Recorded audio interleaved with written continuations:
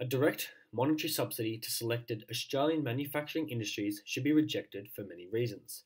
Firstly, market mechanisms show that resources will naturally flow throughout the economy to areas of production that are efficient and competitive. A subsidy, however, does not allow for this efficient allocation of resources. A subsidy is primarily used to protect failing industries from dissipating within the economy. This dissipation, however, is necessary so that these misallocated resources may be freed up and moved towards areas of production that are more efficient and competitive. If this is allowed to occur, there will be sustained increases in employment as well as the continued growth of these thriving industries and thus the growth of the Australian economy. This idea of not protecting the domestic economy but rather letting natural market forces dictate where resources are allocated to is advocated by none other than the great David Ricardo. In the eyes of Ricardo, if a country is to truly gain from trade, it must trade where it has a comparative advantage.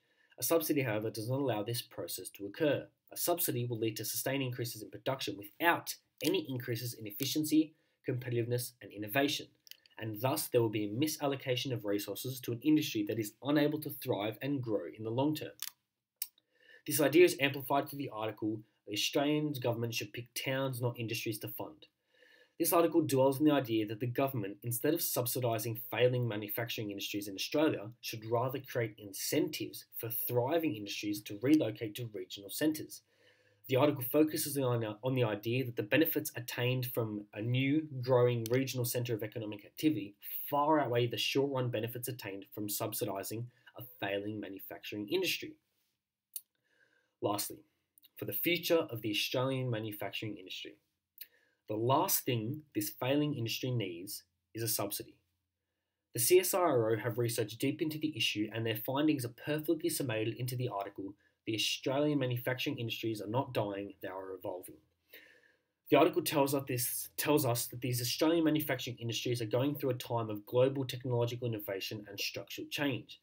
The last thing these Australian manufacturing industries need is to be protected from these changes. Instead, the Australian manufacturing industries need to evolve over the next 20 years and adapt production processes as well as focusing on science and technology in order to successfully innovate and improve production processes. If there is a direct monetary subsidy in place on the Australian manufacturing industry, the industries will not feel the need to innovate and improve production processes and change production processes and thus inevitably crumble in the face of new low-cost foreign competition. In conclusion, it is beyond clear the benefits to the Australian economy of not having a subsidy on the Australian manufacturing industries. But what should also be clear is the negatives on the Australian manufacturing industries themselves when a subsidy is in place. Thus, the decision to reject any monetary subsidy on the Australian manufacturing industries should be transparent and agreed upon by all.